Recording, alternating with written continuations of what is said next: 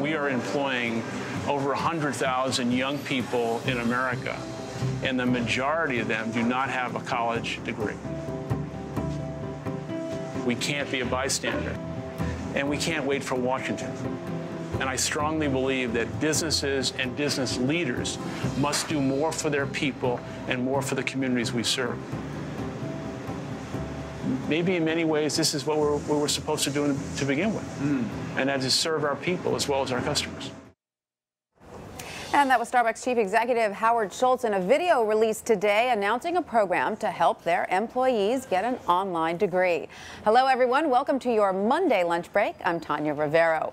Starbucks is teaming up with Arizona State University to provide tuition reimbursement and financial aid to U.S. employees who enroll in the school's online bachelor's degree program.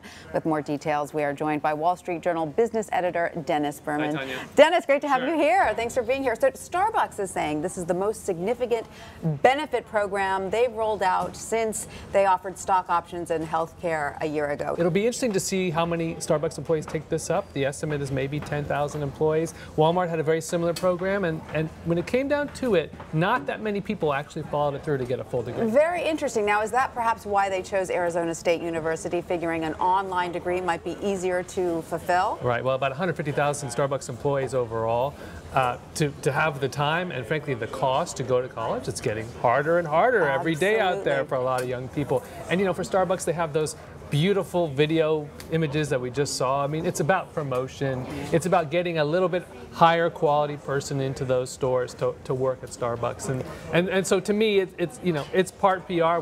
Sure, we're talking about it right now. We're talking about it. We're showing those images. But you have to give them a little bit of credit and say, hey, if a few hundred or a few thousand people can get degrees, then that's a positive step. Sure, but what is the expectation on the part of the company? Do the employees have to stick with the company? Are there only certain fields that they'll get reimbursed Well, for? this is one of the neater things about the program, Tanya, is that you don't have to do things related to the job. And that's unusual. And that's unusual. In Walmart, they'll pay for your degree, but if it's about logistics or other things related to working at Walmart. So if you want to do electrical engineering, you can go ahead and maybe get a few credits through ASU and perhaps a full degree. So 40 specialties overall are offered through Arizona State. And do we have any idea what the response has been so far from employees? I don't know, to be honest. I reckon that it'll be very well received. But then again, I think the question is how many people actually take it up. Okay? Right. And so I think people have a lot of great intentions, but time and cost and family pressures, they get in the way. And I think this speaks to a bigger question about education overall,